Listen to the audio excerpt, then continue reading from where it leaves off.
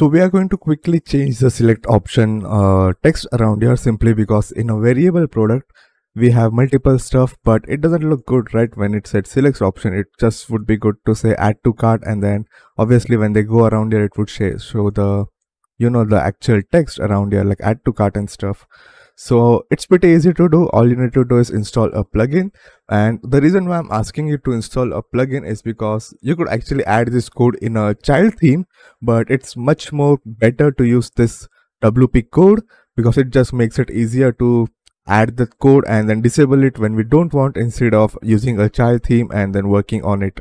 So just make sure you go type WP code and use this one WP code. It is like a trusted installation, 2+ million active installation, and I use this on almost all my sites.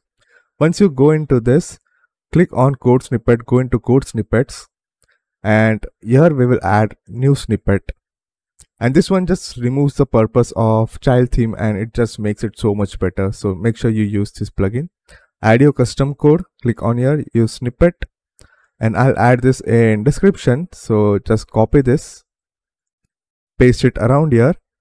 Make sure this is selected to PHP, and what we are going to do is I will just add like any text so that we know what it does. So change select option in Woocommerce to Viv product, and basically here you can see it says Viv product. You could add any text around here, and I'll show you once. I'll first save the snippet and I'll activate it.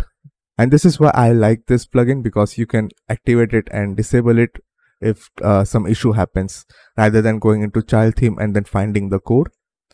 Now if I go into my shop page and refresh it, you could see it says Viv product and it just looks so much better. And if I change this to, let's say, text like shop now, let's update it.